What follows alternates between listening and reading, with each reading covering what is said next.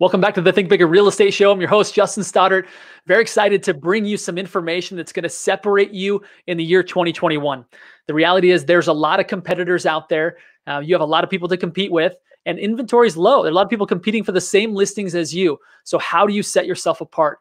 Today's episode is going to give you that, as well as some very tactical strategies on how you can understand business succession, business planning, wealth preservation.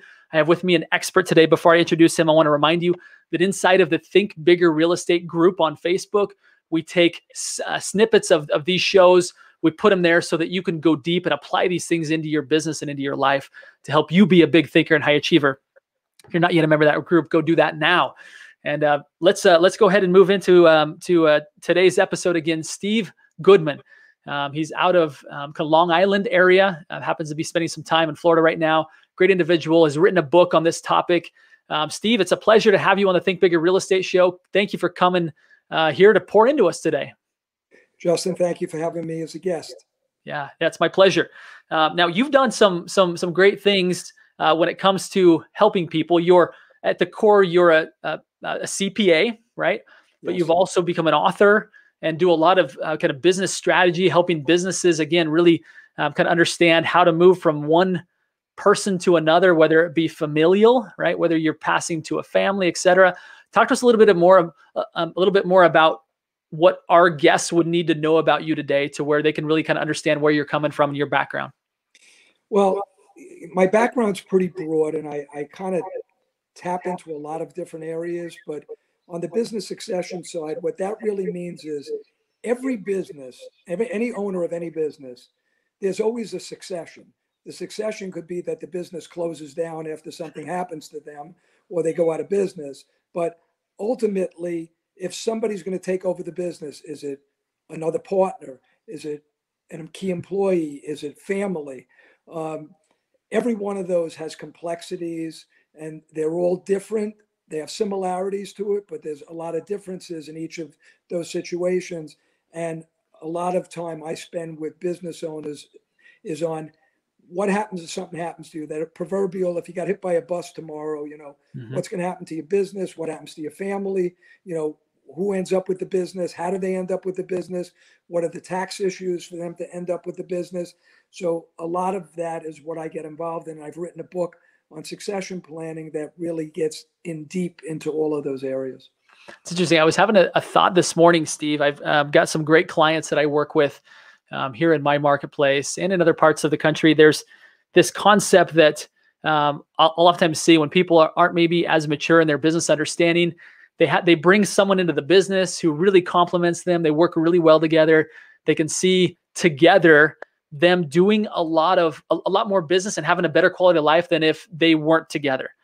And the original owner of the business starts making some verbal hints and or comments, sometimes even promises about, hey, we're going to partner up at some point. Maybe those things are in writing, maybe they're not. And then I see all too often there's an exit. And I feel like an exit meaning with the non-official partner, right? And there tends to be some hard feelings because the one person had kind of saw a future together with this person. And all of a sudden it went from dating to, and all of a sudden the marriage isn't working out, right? I would imagine that some of your advice lends itself to helping people be careful about what they say, be careful about what they promise verbally, get things in writing. Talk to us about some of the other pitfalls that you see. Again, our primary audience is the real estate industry, right? So you see a lot of family involved in businesses. Sometimes this passing from business from one generation to another can create some hard feelings, some missed expectations. Talk to us about some of the pitfalls that you see and how do people avoid those? Well, first off, things are very different when you make promises to a son or a daughter versus making promises to a partner versus making promises to somebody that joins your business. I mean, those are all different kinds of situations. Obviously, when you're dealing with your children, that's at a very, very high standard. And obviously, you have to be very careful what promises you're making, either the child's making to the parent or the parent's making to the child as it relates to the business, because the consequences there could be not just that you don't stay working together. It could be that all of a sudden there's no relationship between a child and their parents, and the parents and their grandchildren, and things like that. As I've mentioned to people many times, especially when you're dealing with succession planning, especially in the scenario where you have kids involved in the business, the two major reasons I find that people don't plan is because entrepreneurs, just in their DNA, is that they're type A, they're always thinking, they're trying to create value to their business, they want to make more money, they want to improve their business, and they're always worried about what's their problem today. I don't want to think about a month from now, or 6 months from now, or 2 years from now, that if I don't do this, I could have a problem. Right now, I got much more important things to deal with, and thus everything always gets pushed off. People in general procrastinate. I find, whether it's my friends in business, family, whatever it is, nobody wants to deal. Everything gets pushed off till tomorrow. All right, especially if it's not urgent. So that's one big reason people don't plan. The second big reason is, especially when it comes to family, is that many times, I'll say dad, because in the 60, 70 age category, most of those businesses are still run by men, even though it's going to change a lot. Certainly your generation, it's going to be very different. It's changing, but let's just say generally it's dad who started the business and is running the business. Dad realizes that if he starts to explain to his children what his plan is, no matter what his plan is, one or more of the children will not like the plan. It's never like, oh, wow, Dad, that's the greatest plan I've ever heard. Like, all of us are sitting there. It would almost be like, in a baseball team, if they went on the Yankees and they told them, we have $50 million to allocate to all the players on the team. Here's the $50 million. It's sitting in the jar. You guys go in the clubhouse, the 25 of you, and you guys figure out how to divvy up that $50 million amongst the 25 of you. When they figure it out, it would add up to like $500 million, not $50 million, which is because nobody would ever agree. So it's kind of like, if you try to come up with a plan for your kids, someone is going to like it. So let's say you have a son who's married to someone who's your daughter-in-law, who maybe you don't have the greatest relationship with, all right, to begin with. And now all of a sudden that son feels like he is getting the short end of the stick. And now he communicates it to his wife, who didn't love you to begin with. Well, now she really doesn't like you. So how does she get back at you? She gets back at you by holding your grandchildren hostage. Like, okay, if that's your dad's feeling, then he's just not going to see his grandkids, So like, how many grandfathers don't want to see their grandkids? Not many, okay? Some don't want to see their kids, but they certainly want to see their grandkids, okay? So the second big reason why people don't properly plan is because they're afraid to. They're afraid to show their hands and their cards to their kids, because they know at least one of them isn't going to be happy, and that could have consequences in their relationship with their children, the spouses of their children, and potentially their grandchildren. Interesting. It's almost that holding off for fear of having that fierce conversation, that difficult conversation that just, let's do that later. Right? I think all of us probably do that to some degree. I'm guilty of that, of like, I know I need to have it, I just don't want to have it today. Right? I'll do it in the future. Yeah, I could see that. Like that famous scene from A Few Good Men, You Can't Handle the Truth. That Jack Nicholson, one of his all-time great scenes.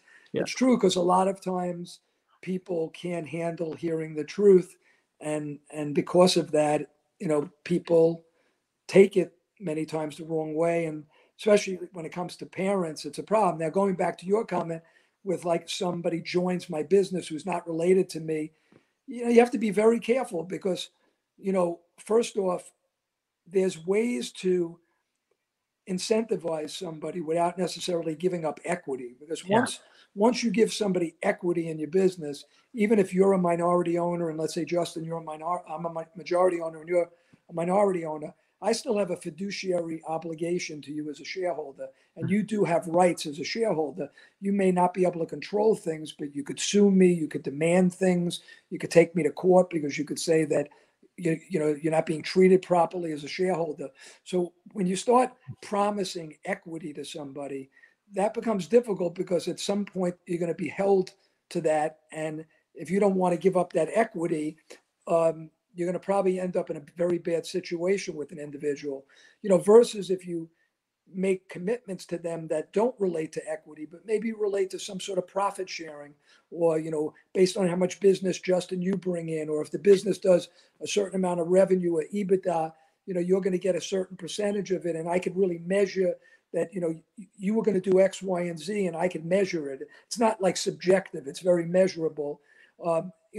If you make those kind of commitments to people, they should be in writing, because the junior person coming in is going to be foolish to go into a business where everything's just a handshake, and then they don't know whether they do all this work and Justin helps build Steve Goodman's business up. And then Steve Goodman goes, "Oh, that's great. Justin made me money. You know what? I'm not really ready to give him any of these things." And then you get pissed off, and then you leave, and you gave up a year or two of your life that maybe you can't get back. And now I got to find another Justin, which if I'm going to do the same thing to the next Justin, I'm going to go through a lot of Justins, So yeah.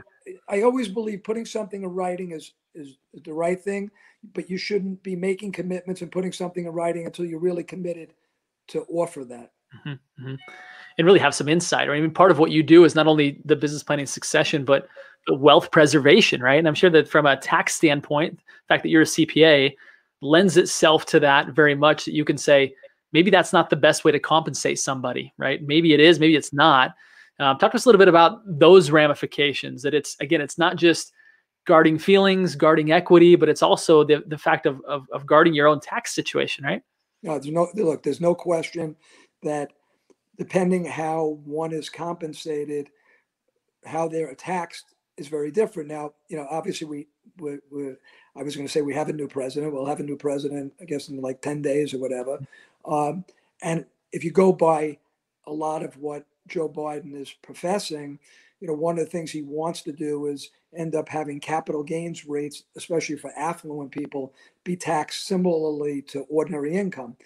That ends up making some of the things not as important, because if I'm going to be taxed as a capital transaction, or I'm going to be taxed as ordinary income, but I'm going to be taxed at the same rate, it may not matter. But today it does matter, because, the maximum capital gain rate is 20% plus the Obama, 3.8%, while for ordinary income, you could be up over 40%, in the 40% range, forgetting state taxes and all of that. And so there's a big difference, and thus how things are treated is important. Or you're paying somebody like a consulting fee where it's advantageous to me because it's deductible to me, to my business, but you're picking up as ordinary income. But somehow if I was giving you something that was similar to equity, where your compensation could be deemed as ownership in a business, that could be deemed as capital gain rather than, or a dividend rather than ordinary income, it could have a big difference in how things are treated. So you have to be very careful. So best advice, I mean, that you have I think some people are like, I'm not going to grow a business that big that it's going to matter. Right. I'm a guy that encourages people to think bigger, and bigger doesn't always mean like more revenue. Sometimes thinking bigger just simply means being a lot smarter, of like, how do you actually preserve more of the money that you make so that you can get to the quality of life that you want faster. Right. So again, please, for those that are listening, don't confuse. Justin says, think bigger all the time. That doesn't always mean a bigger business, but it does sometimes mean a bigger strategy. A bigger focus on the life that actually makes you happy. Right. So at what point, Steve, do you think is there a certain revenue benchmark that people should be thinking about really kind of having some wealth preservation talks? Or is it like right away, like you go file your LLC, and the next conversation you can have with is with a CPA to start to create kind of the proper channels and setup to where, beginning with the end in mind, you can actually have a business that is either sellable or at least is, reaps the most amount of benefit to you and your loved ones and potentially your partners as possible? Well, think about it realistically. There are 4 components that determine what kind of wealth people accumulate. The first one is how much income you earn. Obviously, the more income you earn, the greater the chances are that you could accumulate wealth. The second component becomes, how is that income taxed? So many times you don't have any choice as to how something's going to be taxed. It's not like, oh, well, I'm Steve Goodman. I'm just going to take what you are paying ordinary income on and I'm going to pay capital gain on it. I mean, there's a certain amount where you have no flexibility. It is what it is. There are certain things that could, by doing something one way versus another, could change your tax status. So you could set up some sort of a retirement plan in your business, and depending on what kind of plan and how much you put away in a plan, you could substantially reduce how much you pay in income taxes. All right. So you got your income, then you got how much you pay in tax, then you have what's left. So then the next component, which is probably the most important component, other than how much you make, is how you live your life. Do you save? Because the catch-22 is the more you spend, the less you save, the less you accumulate, and the more you need. So like when you retire, if somebody's used to spending $100,000 a year and the next guy's used to spending $500,000 a year, when those two people retire, that person that's used to spending $500,000 a year is not going to change his life to spend $100,000 a year. They're not going to change it that much. So the person who spends more is going to need a lot more at retirement to have the money to be able to maintain that lifestyle. But the more you spend, the less you save, and thus the less you accumulate. It's like a catch-22. Right. So that's why you find some people who live in a beautiful house and they drive beautiful cars and they go on really nice vacations, and you don't know this, but they don't really save anything. And then you have somebody else who's been driving the same car for 10 years and lived in the same house for 25 years and isn't flashy, and they make the same amount of money, and that person saved millions of dollars over their life because they live a very different life. So the next big component, which I think is so important, is how much you save. And then the last component is, how do you invest that money? What kind of return do you get on that money? Obviously, if you save $100,000 a year and I save $50,000 a year, but I'm a much more sophisticated investor than you and I'm willing to take more risk than you, there's a chance that I may end up with more money at retirement than you did, even though you're saving more, because I'm making up for it based on my sophistication in investing and maybe my willingness to take more risk. Okay. So, it's really a combination of all of those things. But at the end of the day, if you don't save any money because you're spending everything that you make after tax, unless you have a business or a home that you're like just goes up in value just by osmosis, like I bought a house for $600,000 and now it's worth $3 million because I happened to buy in the right neighborhood at the right time. It's not because I'm a genius, I just got fortunate and now I built up wealth even though I'm not saving any money, or my business is building up an equity value even though I'm not saving any money, but my business is going up and I could sell it. Other than those things, you can't accumulate wealth if you don't save money, because then you don't have nothing to invest in. Right. All right. So that's why, especially as people like using a lot of your clients are in the real estate sales business, that's a very unpredictable business. Like, am I going to sell 12 houses this year, 6 houses this year? Am I going to sell that $1 million house or that $5 million house? Am I going to make that $300,000 commission or a $50,000 commission? So what's so important when you're in that type of a business, in my opinion, is you live your lifestyle based on an amount of commissions that you think is very achievable every year. And when you have those good years and you make that extra $100,000 or $200,000 or maybe $500,000, you take that after-tax money and you invest it. You don't spend it. You don't now say, oh, now I'm going to buy a bigger house. I'm going to go on more vacations, because now you've just upped your standard of living, which means when next year you go back to earning the amount of money you were making in a regular year, you're going to have to cut back on your lifestyle. Okay. A, you've saved nothing. And B, you got to cut back on your lifestyle, versus you've saved something and you never really changed the lifestyle, so that you're just continuing to live the same life. Now, look, we all need rewards. So, I mean, if you do that for X number of years, at some point in time, you're entitled to say, you know what, I've saved a lot of money. It's time for me to like buy a nicer house or do something, not to get me up to the expenses of this new level of income I've gotten, but maybe somewhere in between, I've kind of earned that. You shouldn't punish yourself forever, but most people, they don't wait. That first year they make that bigger commission, they're buying a bigger house with a fancier car, And before you know it, they're in that same kind of, revolving door, and they never save money. I think the value in having conversations with, a qualified CPA, business succession planner early is that you actually start to temper some of those wants because you realize kind of the long-term impacts, the compound effect of those short-term decisions of like, hey, we had a good year. It looks like we're always going to have a good year, right? But when you start to really even just speak out loud what your plan is, you're forced to have some maturity and some accountability with yourself that oftentimes I think helps walk us off the ledge from making moves that would otherwise have you go from hero to zero really quickly, because now you've got a lifestyle you can't keep up with, right? Or the market has done something different that you didn't expect. So I can't say enough about finding good professionals in your life. And I want to add in, I want to go down another path here, Steve. I know I kind of forewarned you that I wanted to do this. You're a CPA. One of the things that I've done recently, as I mentioned to you, is I've launched a book called The Upstream Model, in which I outline for real estate agents that the traditional way in which they go about getting business of cold market, warm market, doesn't always get them what they want, right? Cold market, we all know kind of the downside of that. Warm market, even though people love to work by word of mouth and referral, it oftentimes doesn't give them the amount of business that they want or need.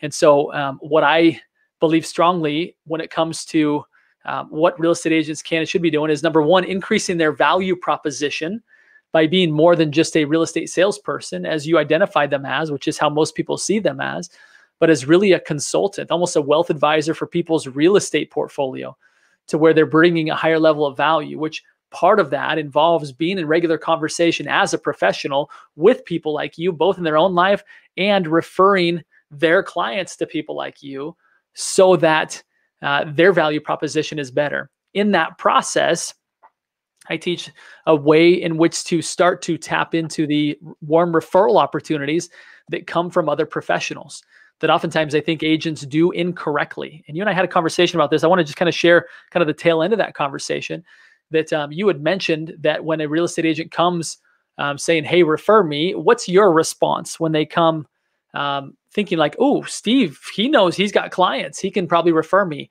What's your knee-jerk reaction when the typical real estate agent shows up in that way? Well, I think in any sales profession, whether it's real estate, insurance, investments, you can go pick almost any of them. Mm-hmm. The best advice I can give somebody is, before you walk in and have that meeting, take a few minutes and picture you're that person. You're not you, you're them. And let's assume you have an idea what they do. And then say to yourself, I'm now that person. What do I want to hear from this person that walks in that would make me want to do business with them? You got to put yourself in the other person's shoes. And at the end of the day, generally, look, CPAs are a great referral source for almost anybody, because they have the closest relationship generally with the client, because a lot of the clients won't make any decisions without their CPA. So you have to say to yourself, you're in the real estate business and you're gonna have a meeting with a CPA. What can I bring to the CPA? Well, obviously, there's nothing better than if you think you're in a position to refer business to the person that you're looking to have refer you business. Because at the end of the day, most referral relationships don't last long term if one person is a giver and the other person is a taker. Agree. It doesn't work. Yep. So you have to say to yourself, you have to look in the mirror and say, am I in a position, do I have enough influence with people that I deal with to recommend an accountant? You may have to say, you know what, I'm working on their real estate. They're not going to view me as somebody that could possibly, refer business to a CPA. So if I can't refer business to you, then the only other ways I'm going to bring value to you is I'm going to bring you information that you're going to be able to utilize to either benefit your clients or can generate revenue for you from your clients. Like, I'm bringing you something that you as the CPA can then go to the clients and go, look, I'm working with a real estate professional, brilliant person, cutting edge, proprietary information. And from some of this, I think you're going to end up buying more real estate. And then obviously if that person buys more real estate, not only could the real estate person make commissions, but you as the accountant may be setting up more corporations and more LLCs and more tax returns and more tax planning. So to me, it's either you got to get in business, you got to show the other person how you could help them improve their business and make money, or that you're providing some proprietary pieces of information that is going to make that accountant look like a genius to their clients, and they're going to benefit by it, which in turn hopefully will benefit you. Yeah. Boy, I couldn't have said it better. Steve, it's fantastic advice. Again, I think sometimes agents sit back and they realize, like, yeah, I've heard that a CPA could help me, right? That they are talking with their clients. They know that they're going to buy or sell, but they're like, who am I to be giving them financial advice or even bringing in a CPA? If you're in that spot, I fear for your commissions long-term. If you're not the person that says, I don't have the influence to be able to say, look, do you have a good CPA? If you don't, I have somebody that I'd like you to talk to. If you don't have the confidence in your position to have that conversation with your clients, you need to work on that, because I really think that your value proposition moving forward is going to be more than just what you can do for them. It's what your team of trusted professionals can do for them. And I think having somebody like a Steve Goodman, right, in your life that can really step in and add significant value to your clients, number one, will improve your value proposition. And secondly, it's going to allow you to start to give business to Steve Goodman, right? And or valuable information that's going to set you apart from every other real estate agent that just comes in with their hand out. And now all of a sudden, Steve Goodman and you, the real estate agent, start to create a relationship, right? Obviously, Steve Goodman being kind of a placeholder for other professionals in that spot, or potentially a real one, right? Anyway, I appreciate you sharing that. Again, for those that are interested in learning about that, how to really up your value proposition and start to get business, warm referrals flowing into your business, you can get a copy of my book at upstreammodel.com/book. I've got a below cost offering for you there. Just help me cover the cost of shipping and handling.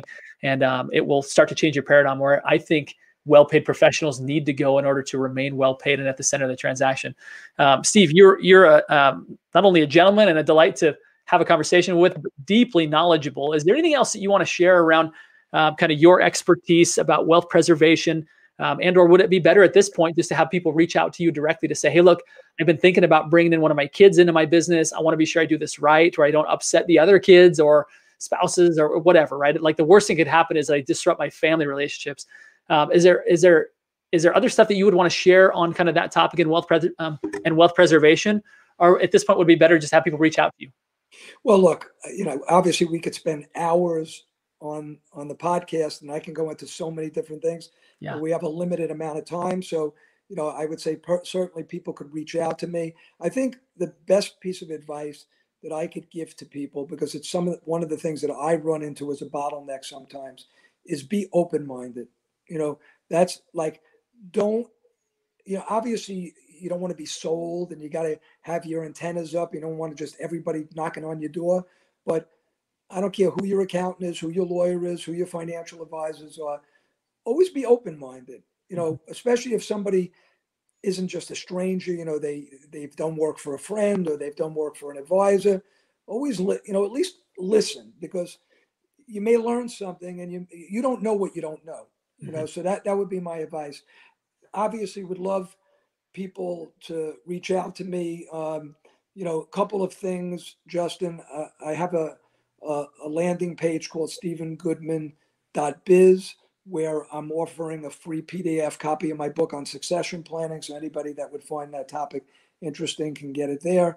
You could also go to my website, which is shgplanning.com. I've written about 70 articles, from succession planning to wealth preservation, estate planning, annuities, insurance, investments, pension. There's just a whole bunch of good articles there that you could certainly, download and get copies of it as well.